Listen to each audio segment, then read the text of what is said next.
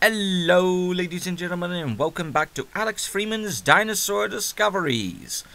Last week I'm doing 2 videos a week now because of how many species I'm going to produce out into YouTube.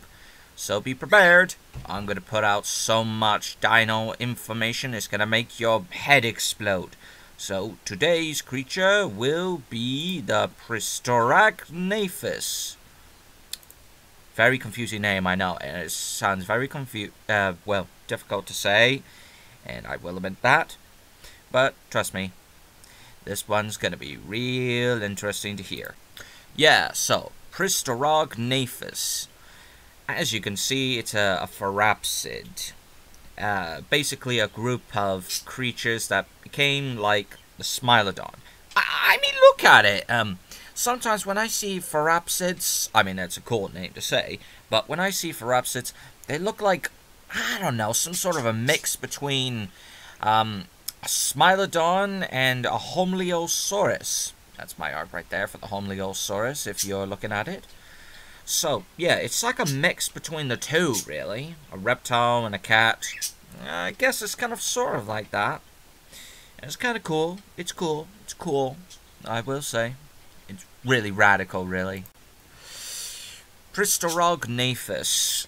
I've always been fascinated with the synapsids, anapsids, and synapsids. Did I say one of them twice? It doesn't matter. Anyway, I've always been fascinated by them because I've always wondered what would have happened if they didn't die out in the Permian extinction. Would they have evolved into higher species? Would they have developed technology that we hadn't developed yet? It's very possible. I mean, the evolution is unfathomable. Just like with the dinosaurs, you never know. If certain moments of extinction didn't happen, where would the evolution lead, huh?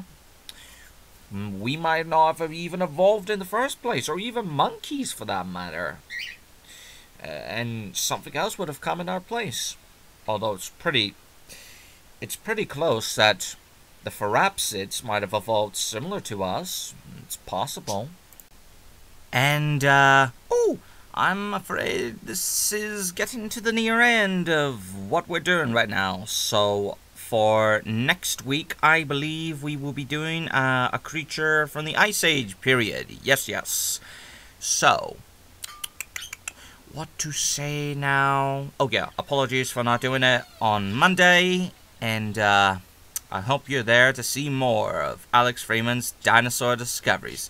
So see ya later, boys and girls.